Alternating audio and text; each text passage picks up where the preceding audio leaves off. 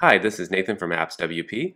Today I want to introduce you to our WordPress blog app template and show you how easy it is to turn your blog into an iPhone app. So here we're looking at AppsWP.com's WordPress site. I'm going to go to the admin and install plugins. I'm going to add new. And we need a plugin to make this work first. So we're going to search for REST API. And we want to install WordPress REST API version 2. So we'll click install. And we will go ahead and activate it. Don't worry if you don't know what an API is, but basically this plugin allows you to retrieve blog posts, update your blog posts, all without using a web browser, essentially turning your WordPress site into an application framework. Currently it's a plugin, but later on this year, hopefully in 2016, it's going to be part of WordPress core, and then you won't need to install additional plugins. But for now, you'll need this plugin to get started. Okay, so on my desktop I have the WordPress blog app template that I purchased and downloaded. I'm going to go ahead and unzip that file. And we have our folder. Inside the folder we have a configuration guide that walks you through some of the settings that you can change yourself.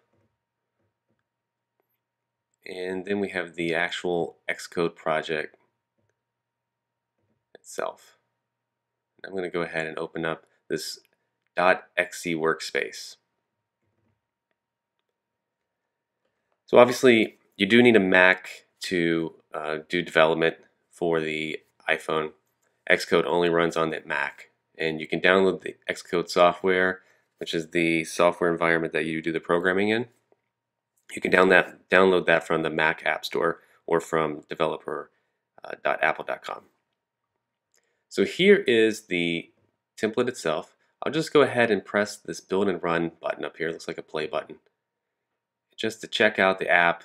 We haven't done anything but downloaded it and opened it, and we'll see what we get. So currently you're looking at live posts coming from AppsWP.com through the REST API. I only have 2 blog posts, a fairly new site, but we can click on here and view our post.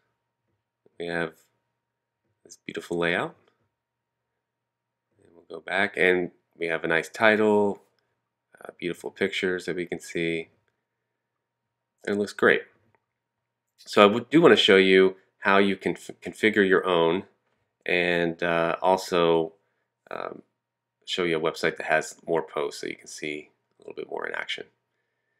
So we'll come down here on the left hand side and go to settings.swift, and this is some of the settings that you can change yourself very simply. So we'll go in here, there's a website setting, and we'll just change that to wired.com.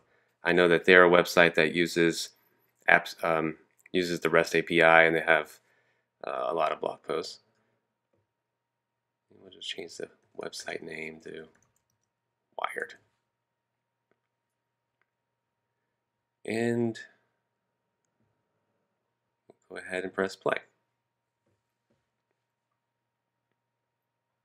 So now we're pulling posts from wired.com via the REST API right into our iPhone app.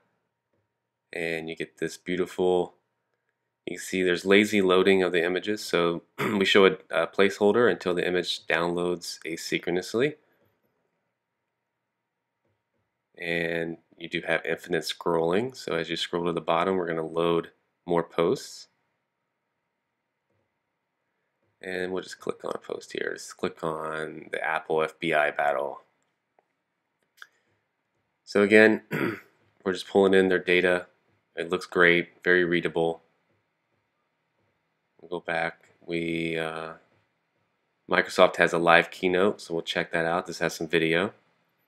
So we can press play and get inline video. So what I'll do here is this is the app that I can produce. And we'll pause that.